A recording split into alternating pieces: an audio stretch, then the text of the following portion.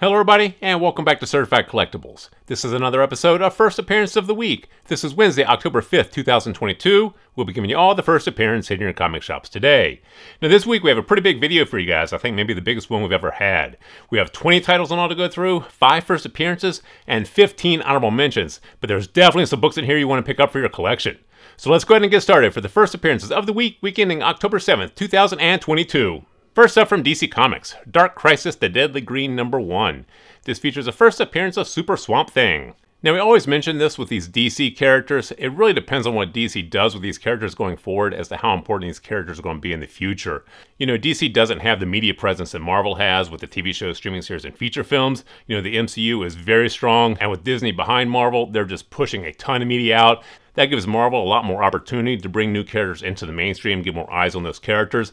DC doesn't really have this, so it really depends on what DC does with these characters in the comic books. If they make these characters important going forward, this is going to be a book to own. But if they don't, you know, this may be a character that goes nowhere. So this one here is definitely going to be a little speculative if you want to pick it up, but this is the first appearance of a new character, a new Swamp Thing character. There is a big fan base, big collector base for this character, so this one here may be worth picking up. So go ahead and grab this one here if you can. If you can't though, put this one here on your B-list and keep an eye on it. Next up from DC Comics, Sword of Azrael #3. This features the first appearance of an ancient foe who feeds on innocent hearts and molten lava. Now, like we just mentioned a moment ago, it really depends on what DC does with this character going forward as to how important it's going to be in the future and if it's going to be desirable with collectors and fans. And you also have to take into account that the Sword of Azrael is one of the B-title series for DC Comics. It's not one of their mainstay, not one of their tentpole series. So that being said, this is definitely going to be speculative. If you choose to pick it up, you're going to be betting on the fact that DC does something important with this character going forward. This one here, we think you probably have some time on, so put this one here on your B-list for now, but keep an eye on it. Next up from Marvel Comics, Hulk #9. This features the first appearance of Monolith, the ruler of a society built for Hulks by Hulks. You know, the Incredible Hulk, huge fan base, huge collector base for this character. It's a fan favorite character, and this is the first appearance of a new character within this title series. Like we just mentioned a moment ago, Marvel has a lot of media at their disposal to bring these characters into your living room or on the big screen, get a lot more eyes on these characters, make them more popular going forward. So we always say pick up first appearance of new characters in Marvel titles. You know, for the cover price, you can't really go wrong. $3 or $4, you could be sitting on a winner. So this one here, grab this one here for your collection if you can. If you can't, put it on your B-list, but keep an eye on it. Next up from Marvel Comics, Edge of Spider-Verse #5. This features the first appearance of Webweaver, the first gay alternate universe Spider-Man. It also features the first appearance of Hunter Spider. And it also features the first appearance of a Spider character created by Phil Lord and Christopher Miller, the directors of Into the Spider-Verse. Now this one here, we did highlight this about a week or two ago, but for whatever reason it wasn't released on that day. It's coming out today. This one here, definitely pick this up for your collection. 3 first appearances in this book, and one of the characters that is making a first appearance was created by Phil Lord and Christopher Miller. You know, they directed Into the Spider-Verse. Very popular. So in our opinion, this is one you definitely want to pick up for your collection. Go ahead and grab this one. And finally from Archie Comics, Archie Halloween Spectacular #1. This features the first appearance of Trick and Treat, 2 impish magical creatures. Now, we put this on the list just because it features the first appearance of new characters. You know, Archie Comics, very popular with fans and collectors, especially the Archie title series. But this features the first appearance of these Trick and Treat characters. This is a Halloween special edition, so this one here, we don't really see these characters being important in the future. But you know, these holiday special issues, they're not really heavily purchased or heavily collected. You know, so there's not a lot of them out there. So if people go back in the future and look for them, there's not a lot out on the market. You're definitely going to drive the price up on these. So because of that, this one here may be important in the future, but we don't think it's important because of these new Trick and Treat impish magical creatures that they're introducing. So this one here, definitely a speculative bet if you choose to pick it up. You're specking on the fact that no one else is going to pick this up and it's going to be worth something later on. So grab this one here if you can. If you can't though, put it on your B-list and keep an eye on it. And now for the honorable mentions. From IDW, Earth Divers #1.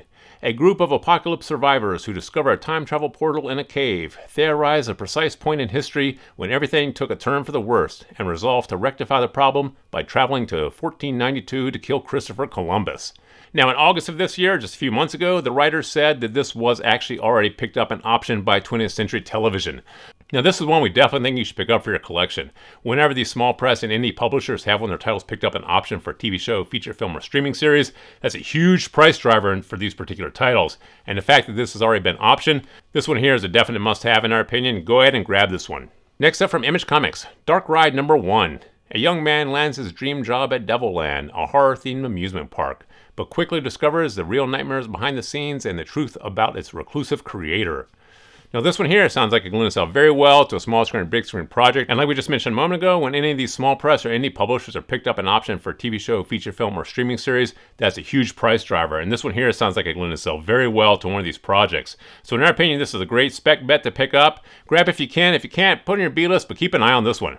Next up from Image Comics, Junkyard Joe #1. This is the origin of a character introduced in the comic series Geiger.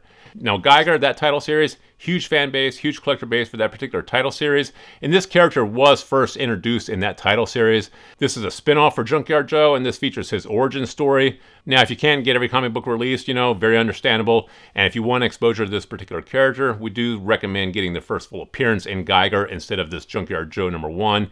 But this is the origin story of this character, fan favorite character, and this is his solo spin-off. These do have some value going forward, typically not as much as the first full appearance of the characters, but these premiere issues of these solo titles do have some value going forward. This is a speculative bet if you choose to pick it up. Grab this one here if you can. If you can't, put it on your B-list and keep an eye on it. Next up from Image Comics, Kaya #1. After the destruction of her village, a young girl with a magical arm and a fighting spirit is tasked with delivering her little brother to a faraway safe haven.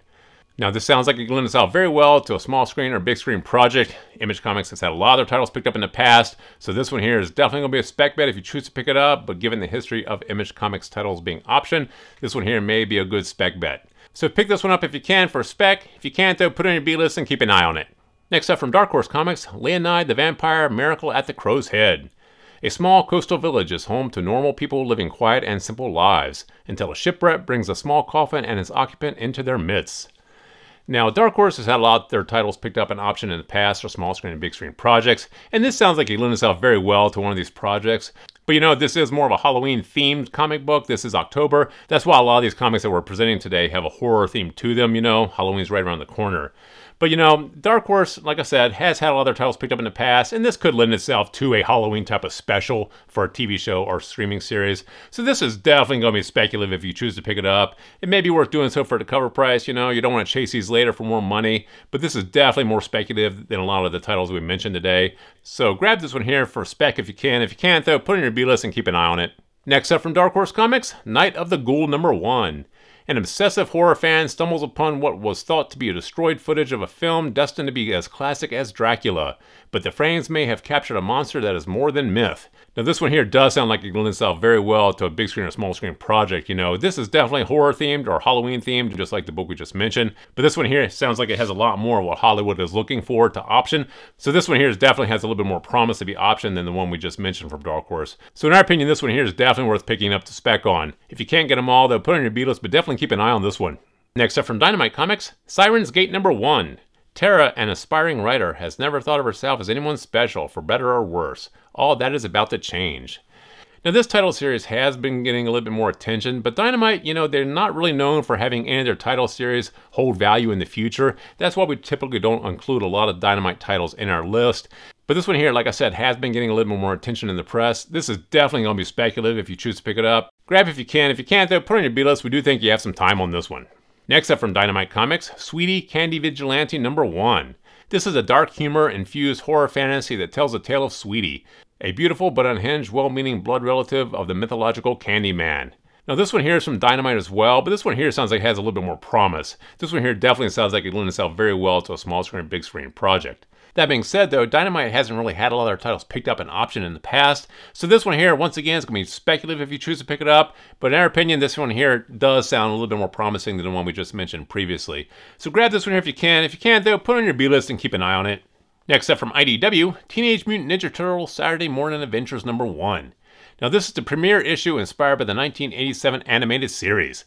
Now in my opinion, this here looks like it harkens back to the Teenage Mutant Ninja Turtles Adventures that came out back in 1988, and that book is very popular with fans and collectors. That sells for huge premium in the secondary market. This one here we definitely think is worth picking up the spec on. For the cover price, we don't really think you can go wrong with this. Anything with Teenage Mutant Ninja Turtles that features a premiere edition of a new series or the first appearance of a new character. Teenage Mutant Ninja Turtles still going super strong, huge fan base, huge collector base. So this one here, in our opinion, is a no-brainer. Pick this one here up if you can. If you can't, put in your B-list, but definitely keep an eye on this one.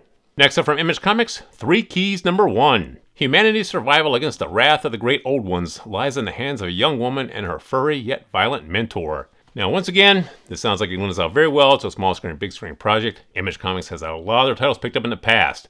So this one here is definitely a speculative bet. If you choose to pick it up, you're specking on the fact that it'll be picked up in option and it'll go somewhere. If it's not, this one here may not have a lot of value in the future.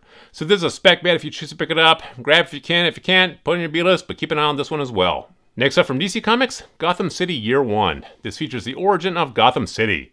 Now, the Batman origin story has been done to death, but we don't really have a lot of the origins of Gotham City itself. So this one here, we do think is probably worth picking up and adding to your collection.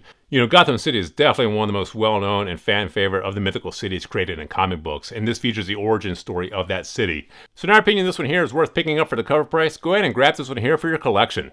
Next up from DC Comics, Superman #1 Facsimile. Now, this is a facsimile reprint of Superman #1. These facsimile reprints, these are definitely worth picking up, man. These are no-brainers. If you've looked at any of these facsimile reprints over the past few years, as time goes on, these trade for a huge premium in the secondary market.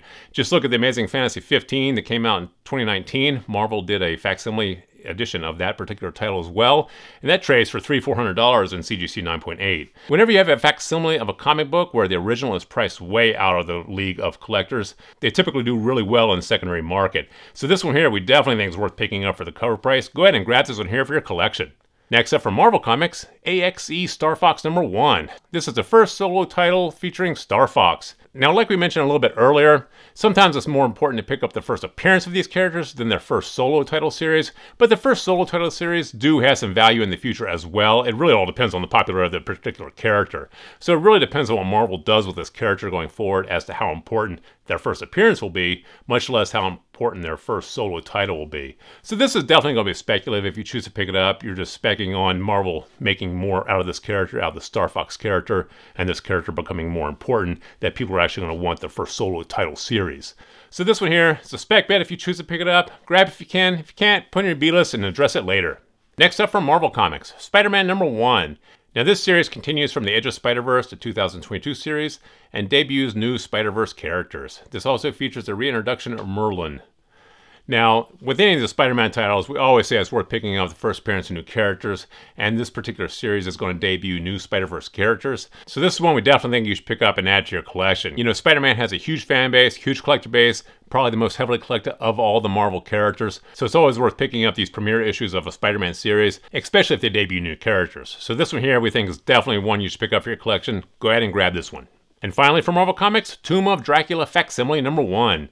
Now, this is a facsimile reprint of Tomb of Dracula #1, the first appearance of Dracula. Like we just said a moment ago with the Superman #1 facsimile, these facsimile editions, very popular with collectors, and they seem to always go up in value in the aftermarket as years go by.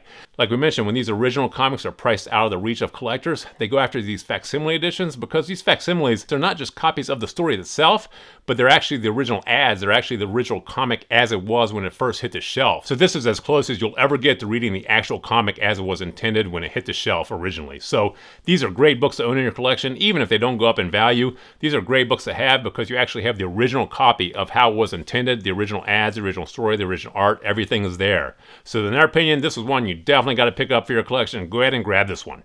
So there you have the 20 titles that we have for you guys this week. There's definitely a lot of books in there, but definitely a lot of books worth picking up for your collection. So please feel free to drop some comments in the comment section below. Thumbs up if you like this video. And as always, please remember to subscribe to the channel for more videos like this. Thank you for joining us here at Certified Collectibles, and we'll see you again next time.